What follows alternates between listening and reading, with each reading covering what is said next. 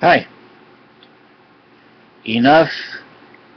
Bailouts don't help already. Enough already of bailouts don't help. Except for Jim Sinclair's and a few other stories. Most of the stories say, more or less, bailouts don't help.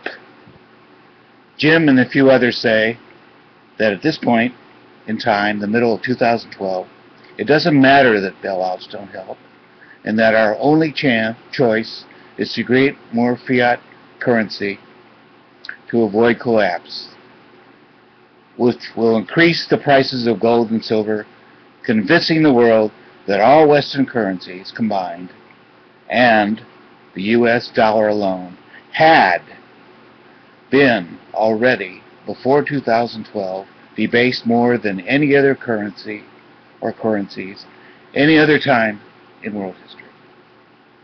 The Western bankerments have broken so many laws already. Does it really matter if they just create more currency off the books like they do for wars, but go even further and bypass legislatures entirely?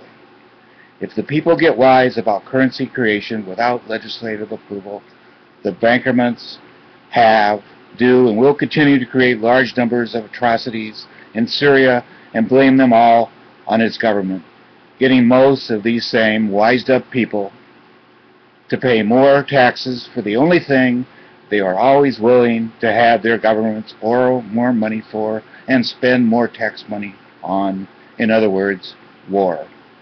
And if Syria is not enough, thank you.